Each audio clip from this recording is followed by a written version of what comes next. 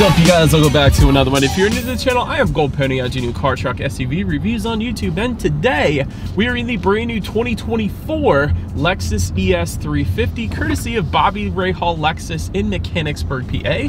For more information on their inventory, please feel free to check out the link in the description box below. So we are in this one today because this is quite possibly the most reliable luxury sedan made in existence right now. You do have some great starting prices for what this vehicle is, for its class, I should say, so you gotta love that. So ultimately in this video, we will be testing out and going over everything about this one, from acceleration to braking, steering feel, ride quality, sound system, exhaust clip, all that fun stuff. So having said all of that, what do you guys say? Let's just go ahead and jump right into it. And as always, let's start with pricing. And so as you can imagine, there are several different trim levels for the 2024 ES 350.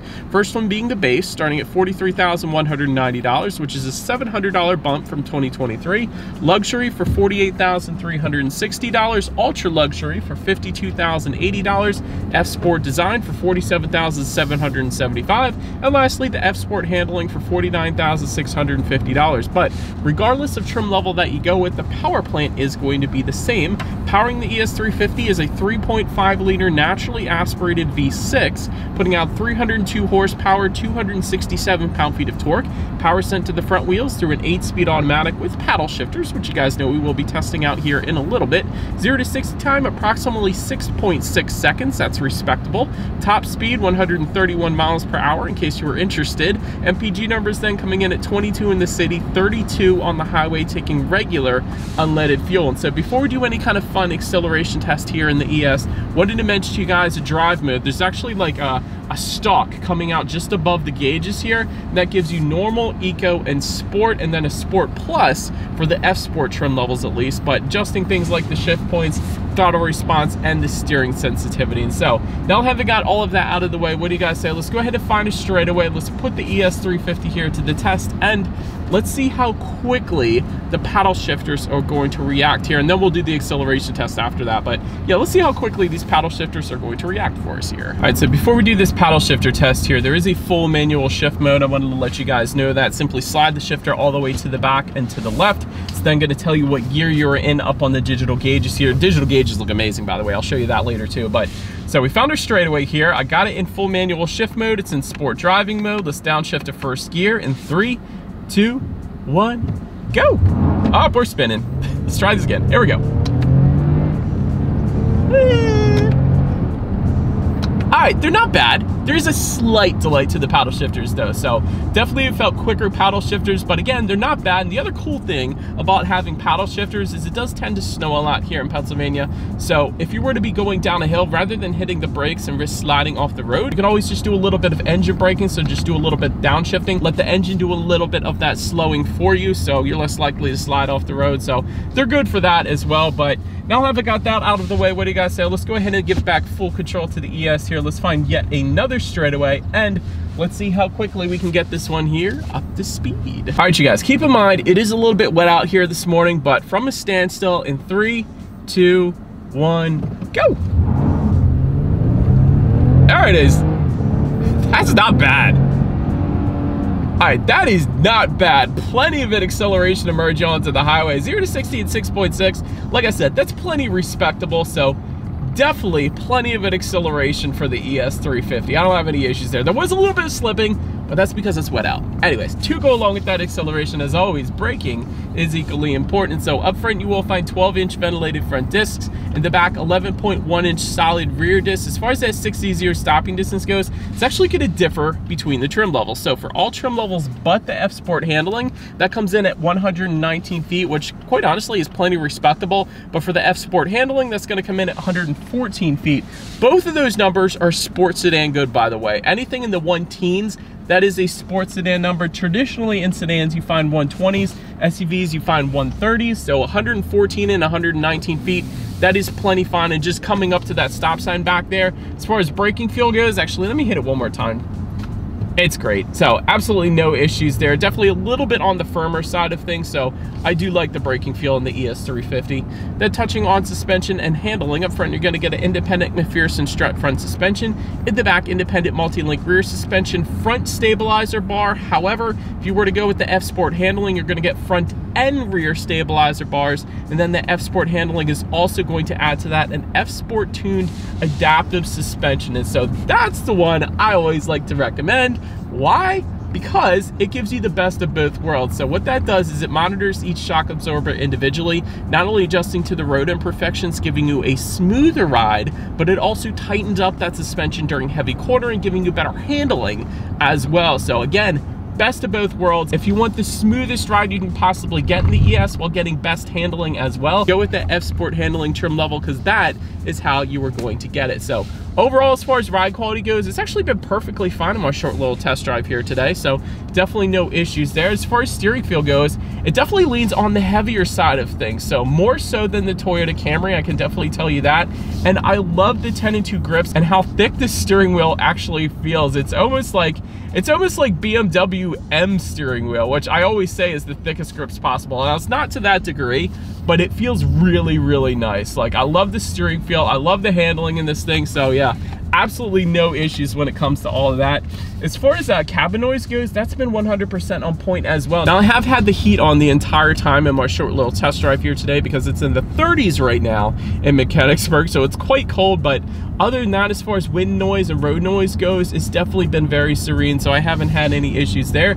Touching our rear visibility, quite honestly, I don't think it can get any better than this. Looking out my rear view mirror, it's a massive rear window, and because of the shape of the sedan, you definitely shouldn't have any issues with rear visibility, but it does get better than that because rain sensing windshield wipers do come standard on the luxury trim level and up. It's going to be optional on the base, so that's essentially going to detect when there's any kind of mist or rainfall and then automatically turn on the windshield wipers for you. So definitely a very convenient feature there. And if you were to go with that ultra luxury, you will also get a 10.2-inch head-up display projecting your speed limit, and safety features up under your windshield, so assisting with forward visibility there yet again. But that pretty much rounds out the performance segment of this review, you guys. Let's now go ahead and take a look at the exterior of our brand new 2024 Lexus ES 350. All right, so here she is, you guys, the new 2024 Lexus ES 350, finished in eminent white pearl, in case you were curious of our exact exterior color name that we had on this one. But as always, let's go ahead and start with where the ES is made. Taking a look at the VIN, first character is the number 5, indicating that the ES 350 is built and assembled here in the US, specifically Kentucky, in case you're curious. But as always, let's go ahead and start up front. Lexus spindle front grille with chrome surrounds does come standard. However, you will get some dark chrome surrounds if you were to go with one of those F Sport trim levels. To the bottom corners there, you will find front air curtains helping direct air around the wheel entire combination, of course. Unique front grille design and really front fascia design for those F Sport trims as well. It's going to give you a more aggressive front grille, really.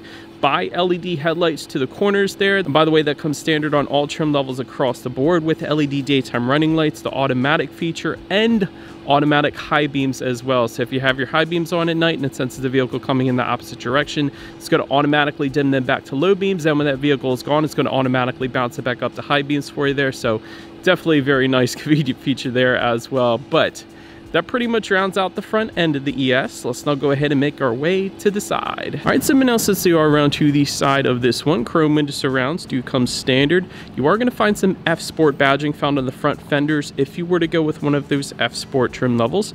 Taking a look at the side mirrors, they are body colored or gloss black side mirrors, dependent upon the configuration that you go with. Of course, they will be heated with LED integrated turn signals. That comes standard for all trim levels across the board. And power folding for all trim levels but that base trim level, in case you were curious. But then take a look down at the wheel setup. 17-inch alloys for the base trim, 18-inch alloys for the luxury and ultra luxury, and then 19-inch gloss black alloys for the F Sport trims. But that pretty much rounds out the side profile. Let's now go ahead and make our way to the back. All right, so now since we are around to the back of this one, all the way to the top, you will find a body-colored shark fin antenna. Just below that, there is a rear spoiler that comes standard on the F Sport. Otherwise, it is a $200 option for all of the other trims, and that is what we have today. That's one of the options that we have today, I should say. LED taillights, I love the look of them, and they do come standard for all trims across the board as well. You do have some ES350 badging, of course, on the trunk itself there, and just below it all, you will find integrated dual exhaust outlets with satin chrome tips. I love that look. Favorite look, definitely, by far. But having said that, I do believe you guys know what we have to do next here. As always, here is that exhaust clip.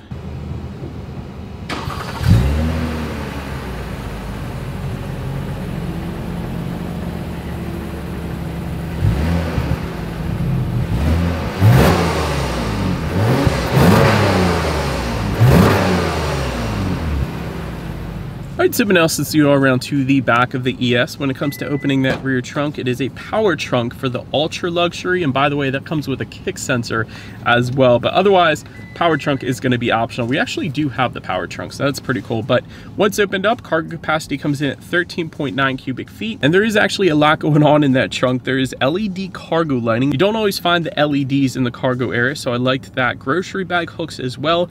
There's some chrome plated tie down anchors back there. If you were to lift them up underneath of that cargo floor, you will find a spare tire. As far as the rear seats go, they don't fold down. There is a pass through, so if you had a long narrow object like a 2x4 or something like that, you could put it through there, but the rear seats do not fold down. But then make our way up to the rear legroom. That comes in at 39.2 inches. That's a good bit. For reference, I'm even 6 feet tall. This is how much space I have back there. Rear ventilation does come standard for all trim levels across the board. Dual rear USB charging ports also coming standard, along with a 12-volt power outlet. That's a rarity in sedans, even a luxury sedans. That is rare, so that was pretty cool. Power rear sunshade comes standard on the luxury and ultra luxury trim levels. There is a rear center armrest with cup holders, and one of my favorite little interior accents is the samurai sword door handles. I don't want to overlook them because they are stinking cool. But then make your way up to the front seats. 10-way power adjustable front seats coming standard. 14-way power adjustable front seats for the luxury and ultra luxury trims. New Lux finishes for the base and F Sport trim levels. Quilted leather for the luxury and ultra luxury. Heated and ventilated front seats for the luxury trim level and up. Memory settings for the luxury trim level and up. And then of course you get that enhanced bolstering for the F Sport trim levels to really hold you in place around the turns. But overall, as far as seat comfort goes, it was plenty fine. The F Sport seats though, those are the most comfortable in existence. I will just say that. So I love that setup. These seats, they're plenty fine as well. But then take a look at the steering wheel. It is tilt and telescoping, and it was actually power adjustable too. That was pretty cool. New Lux finish is going to come standard on that steering wheel, so that was pretty nice. Wood leather combination for the luxury and ultra luxury trims, and then it is going to be heated for the luxury and ultra luxury trims as well, which I do have on today because, like I said, it is cold out, so I love that heated steering wheel. But then make our way to the startup. Let me start by showing you guys the key here. You got your Lexus logo on the one side. When you flip it over, lock, unlock, and the button to pop the power trunk there. But it is all keyless entry with a push button start for all trim levels across the board. So all I'm going to do here is simply put my foot on the brake and press that silver engine start button located just by the driver's right knee. And so once started up, it is a digital gauge cluster and it looks pretty darn good. And if you adjust the drive mode, it's actually going to adjust the color of those gauges as well. So if I put it in eco mode, it's going to be a bunch of blue hues. If I put it in normal, it's going to be kind of black and white. Then if I were to put it in sport, it's going to be white and red. So much sportier look there. But of course, there are steering wheel mounted controls. You can control what is on the left side of the digital gauges there. It gives you things like outside temperature, how many miles you have left until you hit empty, trip A, trip B, of course. There's a compass, radio information, safety features. So heck of a lot you can adjust up there if you really wanted to. But so then make our way to overall interior quality. A power moonroof is going to come standard on all trim levels across the board. Dual zone climate control, all trim levels across the board as well. Wireless phone charger coming on the luxury trim level and up. That is going to be optional on the base. Wood trim, you can find that on luxury and ultra luxury. Ambient lighting for the luxury and ultra luxury as well. I love that. But overall, as far as interior quality goes, Lexus crushed it, as they always do. Absolutely amazing. So just in front of the shifter, you have this kind of like indented storage, which is finished in like felt. It's a super nice finish there. Just surrounding the shifter, you have this nice design to it. So it's not just a matte black or matte gray plastic. They actually took the time to put a design to it, so I like that. There's also dual cup holders to the right of the shifter, wireless phone charger behind it as well, and within the center armrest, actually a decent amount of storage. Again, you got that felt finish to it too, so I like the feeling of that. Got a couple USB charging ports in there, 12-volt power outlet as well, and a heck of a lot of soft touch material and wood accents throughout. And I like the two-tone interior color that we had on this one here too. And the samurai door handles, that's probably one of my favorite features. But actually, you do also have HomeLink controls for up to 3 different garage doors just below your auto-dimming rear view mirror as well. So this thing's got a lot going for it. I'm just going to leave it at that. But so then making our way to the infotainment screen, there is an 8-inch color touchscreen display coming standard. However, a 12.3-inch color touchscreen display is going to come on the ultra luxury, and it's going to be optional for all other trim levels. But either way, you get Bluetooth and audio streaming, you get Android Auto, Apple CarPlay. You could check out your car statistics up there, your climate control settings, weather information. There's a factory navigation system that does come standard on the larger screen that we have today. Radio information you could check out up there. So 10 speakers, by the way, come standard on all trim levels across the board. However, there is an optional 17th speaker Mark Levinson sound system that is available with 1800 watts. That's absolutely insane. But we do have the 10 speaker sound system with us here today. So what do you guys say? Let's go ahead and turn on the radio, see what we got playing this morning, and let's test out the clarity of this one.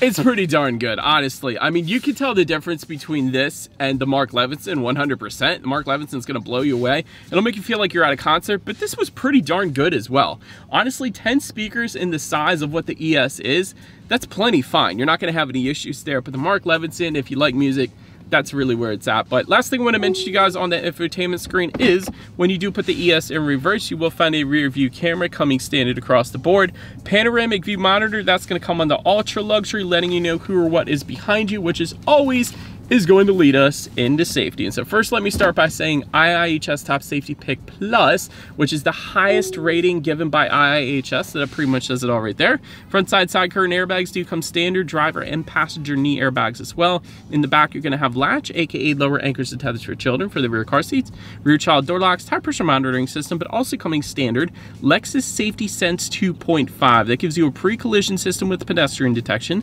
lane tracing assist, lane departure alert with steering assist, road sign assist, dynamic radar cruise control, and a blind spot monitoring system with rear cross traffic alert.